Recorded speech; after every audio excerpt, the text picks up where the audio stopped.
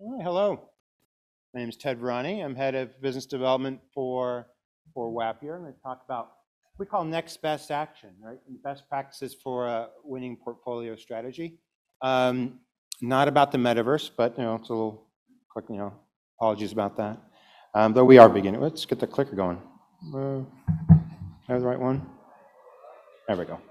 Cool. A little bit just quickly about the company. We've been a little over 7 years now. Primarily, simply put, we help mobile game companies make more money outside of core gameplay. We do it with a couple sort of portfolio solutions. One is pricing optimization, so optimizing IEPs, so what's the right price, right time, right location. We also complement that with engagement amplification solutions. Loyalty program be kind of one of the more dominant one along that too. And yes, we are getting into metaverse as well. We're taking some of these same solutions that worked well for free-to-play gaming, applying them for blockchain gaming, but also introducing some new solutions to help companies with drops or creating a white label marketplace too, but newer solutions for the company, but not the purpose of today's conversation. Everything we do is built on top of some pretty deep insights into player behavior. And that's what I'm going to talk about content here with the next best action. So it begins with understanding of player behavior, and then what do you do with that information? And we do that right now with good companies out there in mobile gaming.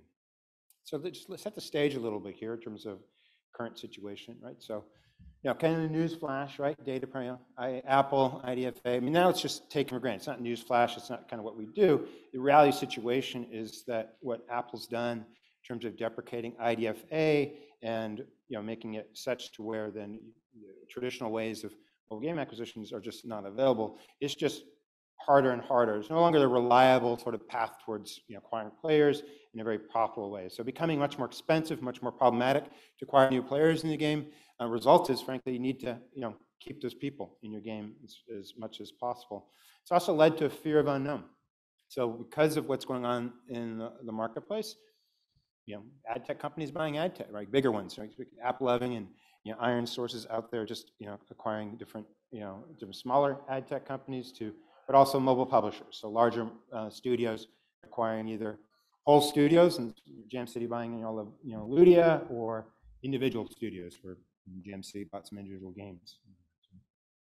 And in portfolio accumulation, right, through acquisition, it's not just recently. This is going to be, I think, a trend that's going to continue and become even in many ways more necessary as players go forward to acquire. And this speaks directly. If you read Mobile Dev Memo and you follow or you've heard Eric Seufert talk about Content Fortress, and this is absolutely spot on and something we've also been talking about in our company for a while as far as and key for portfolio strategies, just to have a large collection of games where you can drive one game to another game. So path forward. So I mentioned earlier, so while IDFA is unavailable, it's no longer a reliable way to go out acquire new customers or go to your favorite ad network to do that. You do still have the ability to track players within your own portfolio games. You have access to the IDFV, the identifier for vendors. So as long as it's within your own portfolio games, you can use that tracking information within Apple's privacy laws, and then be able to actually direct people into different games themselves. So that's kind of key. And that becomes now sort of the strategic imperative. And I'm going to hit these, think of the slides from executive summary. I'm going to hit each one of these. So maximize IP revenue with promotional pricing is another key thing to do as far as next best action. Street promotion to higher LTV games becomes also strategic imperative now, and indeed this is kind of the bulk of this conversation more so right now. One way tactical is feeder apps. So having a bunch of low monetizing games, driving them to higher monetizing games, right, LTV games. And then taking it to the next level in terms of cross promotion is actually creating a loyalty program to where taking people from one hit game and driving over to your next hit game. So let's talk about each one of these elements on their own too. So first is the promotional pricing. So promotional pricing, again, one of the core things we do, this you can do yourself, gives a little bit of insights into some of the data, the behavior that we want to track here from players and what you can do yourself. So first you need a way to ingest data. You need insights into player behavior. I call these pricing signals.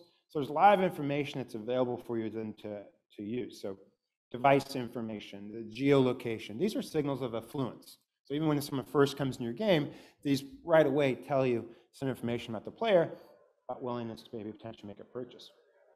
when someone returns to your game, now I've got more data. Now I've got engagement data. Now I know like how long did they play for? What level did they actually go within your game? Did you spend anything? You know, yes or no, or like that. How, if you did spend, how much did you spend? So all these different signals, we translate those in price offers, right? This is the core of promotional pricing. And just to be clear, when I talk about promotional pricing, I'm not suggesting dynamic pricing where you're kind of, you know, where you become, your game becomes sort of like Uber in terms of surge pricing here. It's not at all what suggesting here, but rather promotional pricing. Those are the special offers in a game. They tend to either be time-based or event-based. So whenever a player goes to that, the kind of expectation is that they will go away. So it's a great opportunity to introduce per user pricing. So when someone goes to that, the question is like, hey, if you haven't spent anything in the game, you're new to the game, I'm trying to convert you as quick as possible. You know, if you already are, you know, a spender in the game too, I'm trying to extend your lifetime value, right, in terms of optimal pricing. Really, that is really the core goal here. And then because we make predictions around churn, you're on the way out, you know, one last opportunity for one big spend, you know, your player.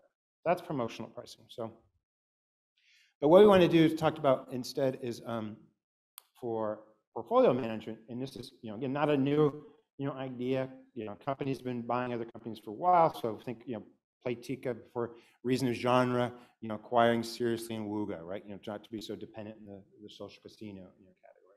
You have also then people just buying revenue, right? You know, so even like, you know, I guess, you know, Glue, you know, acquiring CrowdStar, you know, Glue then getting acquired by EA, right? These are motions that require revenue, but speaks directly to the requirement of the portfolio strategy. So companies recognizing that they need to get as many games as possible to cross-promote in the game. And this way, so the things we want to track to drive cross-promotion here is LTV and probability to churn. We want to keep moving people up to just move them up to the higher LTV game, you know, ideally, right? It depends on the scope of your portfolio of games. So one tactic is feeder apps. So, and this is why Zynga bought Rolik. This is why Rovio bought Ruby Games, right? These are hyper, you know, again, they didn't fit in the portfolio of the games that these companies had before.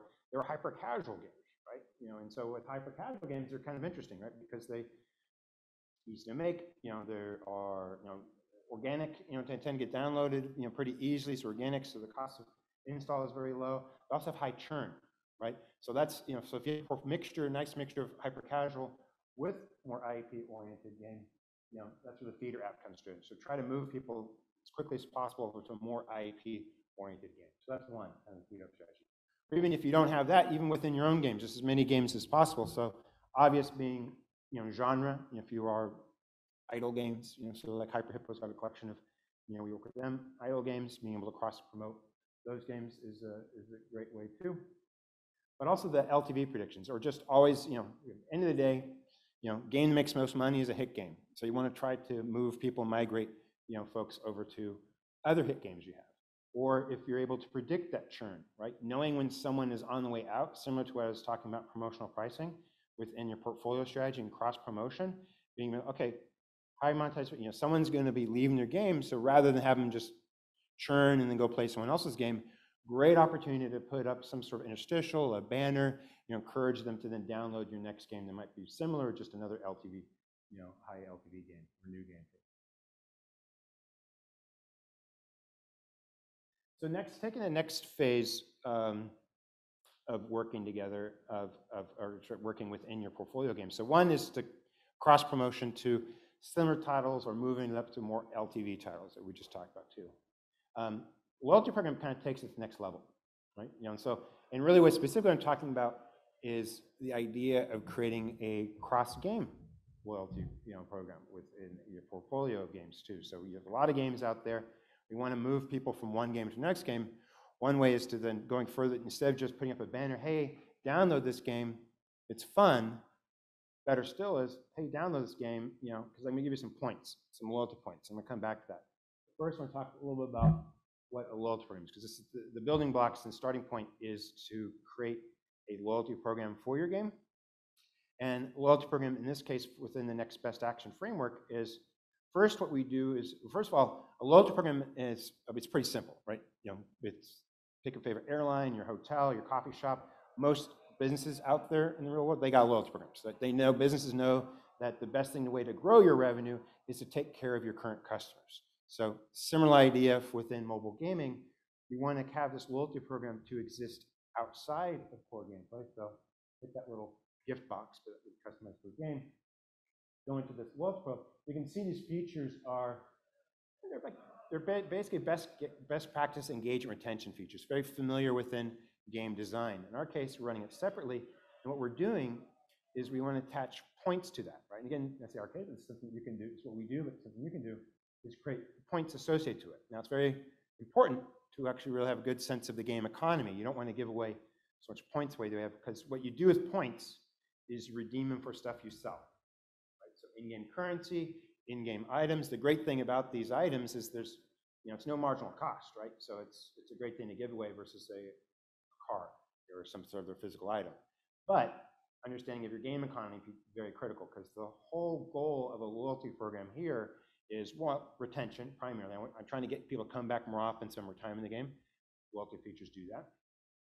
But also, it's the it's also we want to encourage people by giving them items to purchase. They buy something, they get something for free.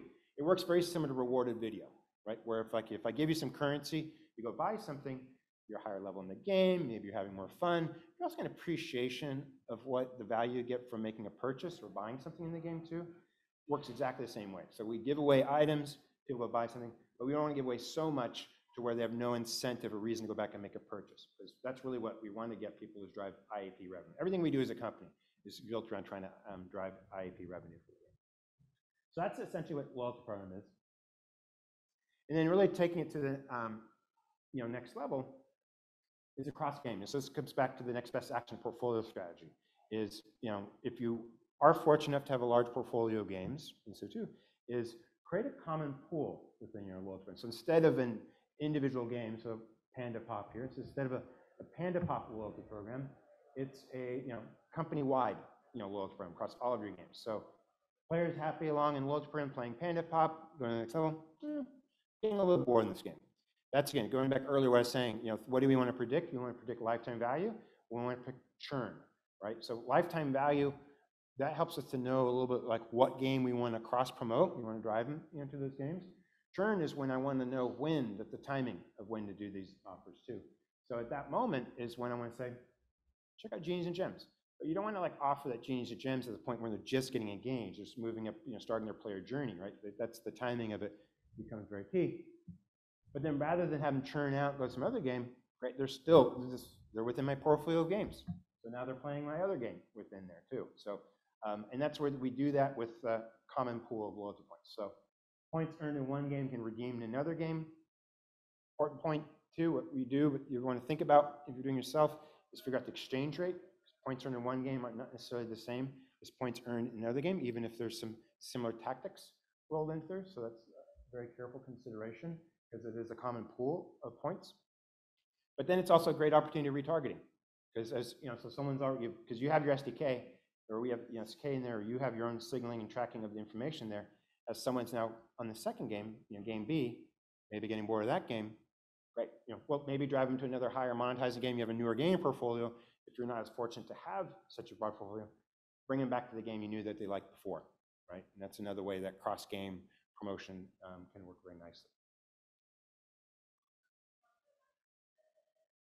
All right, here's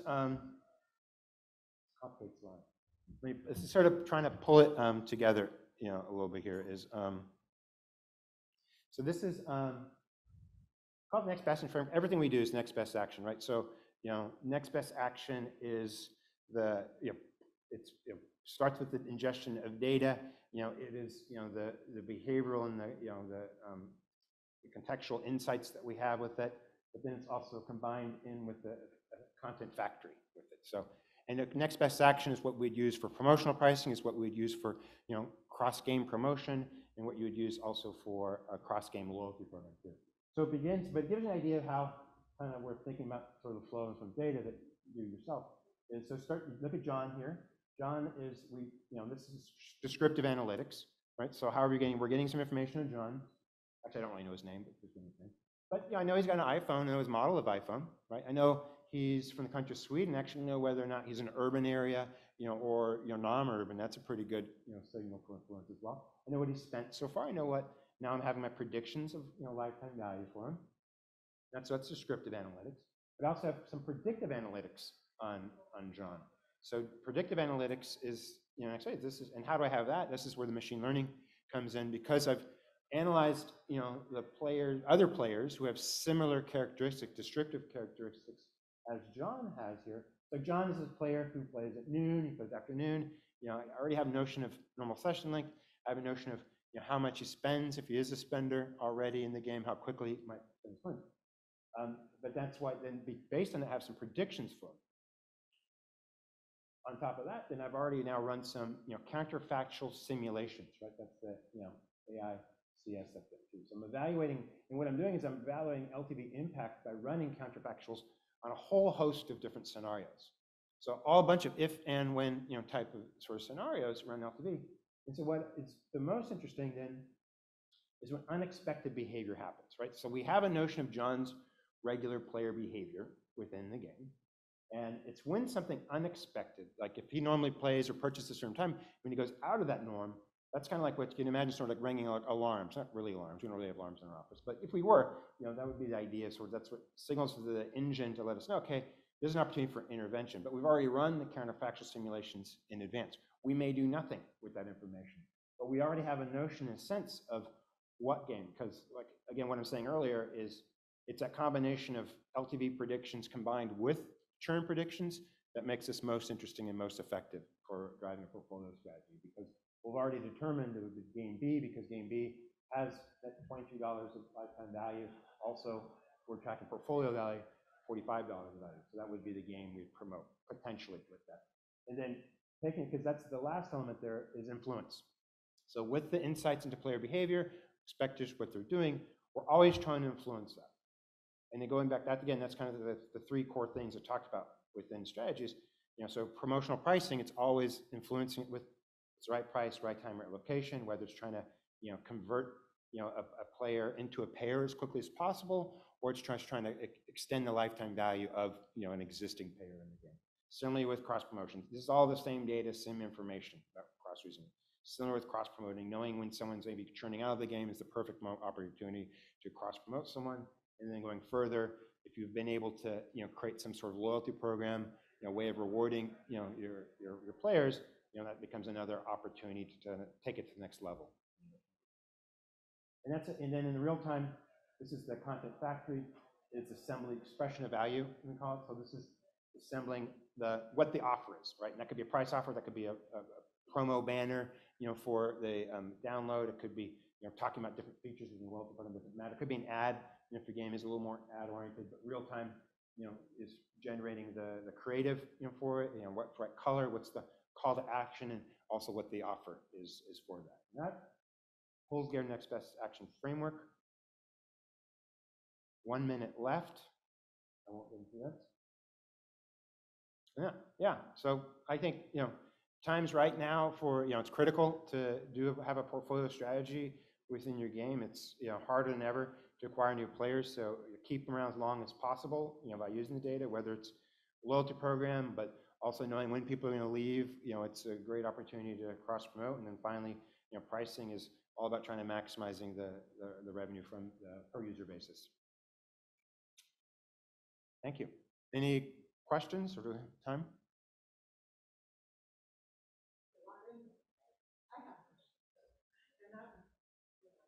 Well, I'm also, Ida mentioned, so we are actually here also tomorrow. We have a table outside the VIP room if you're shy, or just, you think it's a secret, you just have such a good question, you want to keep it one-on-one, that's fine. But I'll be here also tomorrow as well. So yeah, B2 is the table. Wappier is the company name. We have a banner.